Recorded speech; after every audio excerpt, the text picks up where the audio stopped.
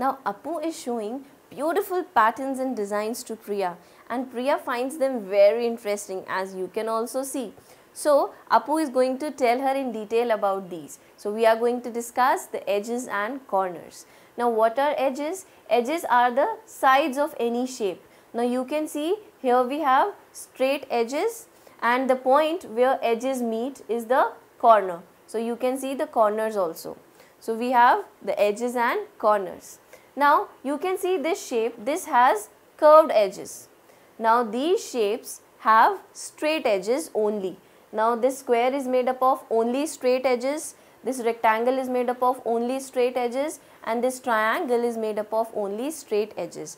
There are some shapes which are made up of only curved edges, but there are some shapes that have straight edge and curved edge both.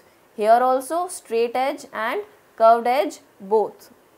And what about a tangram?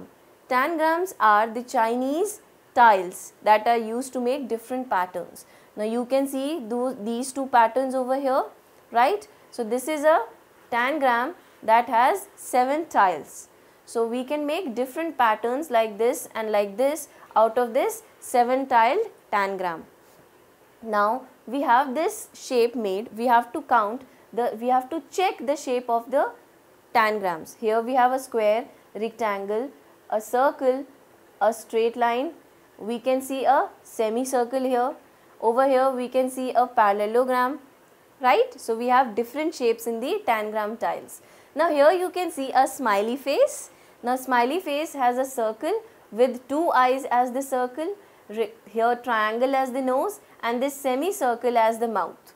So we can see that different shapes are combined together to make this smiley face.